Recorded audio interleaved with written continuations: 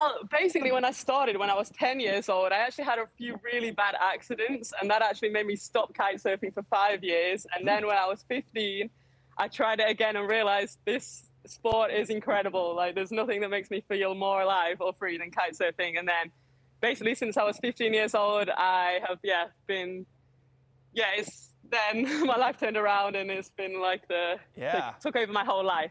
I'll say. All right, so now you're an absolute champion. You're a beast out there on that board. What do you think is like your coolest stunt or stunts that you can do?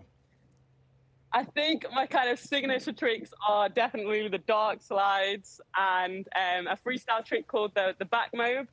So yeah, those are definitely my favorite tricks too. Like I do this one where I spin loads, like I do like 4 front rolls. And that looks pretty cool. It's like a kind of corkscrew, just keeps spinning.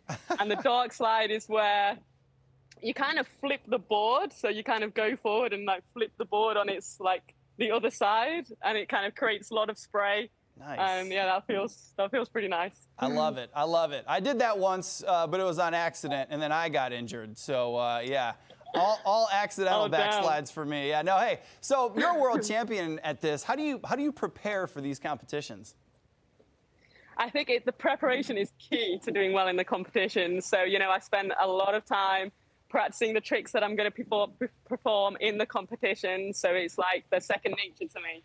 But what's hard about kite surfing is the weather. Like, it's constantly changing every day. I mean, as you guys on the weather, you must know way more about this than me, but yeah, and every country has different kind of winds, so it's just important to get out in as many different conditions as possible, and that helps with your consistency to perform the tricks. And just like mentally, you have to, in the competition, you just have to, no matter who you've got against your heat, you've got to kind of prepare yourself to think like, okay, this is going to be awesome. Like, no matter, even if you're having a crappy day, you're not feeling good, you've got to be like just ready in your head. There you go. That's a good metaphor for life, I tell you. Listen, you touched on something that we love here at Fox Weather, the weather. So now I've got to ask you, what are the best kite surfing conditions? How fast do you like the wind to blow? Because I assume you want a little bit of a breeze, right? But not like a gale force wind.